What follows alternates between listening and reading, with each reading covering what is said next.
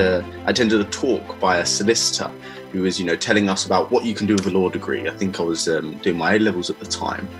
And the main thing I got from that was, don't become a barrister, it's too difficult. And me being rather stubborn, I thought, you know what, I'm going to do it. So here I am. How did you cope with the workload? I mean, how did you find that? There are sacrifices. However, you have to give yourself a day off. You have to say to yourself, today I'm just going to forget about the work, go and just enjoy myself. And not feel guilty about it.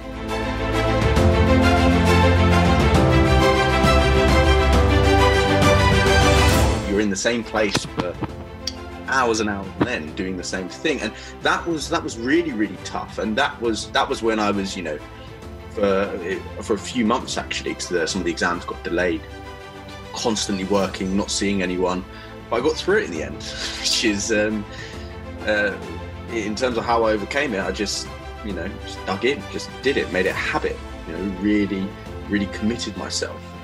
But if you were to try and give our listeners, advice, perhaps those people who are looking to study as a barrister, who are studying as a barrister, tell us what you would say about something that you may have done differently to what you did.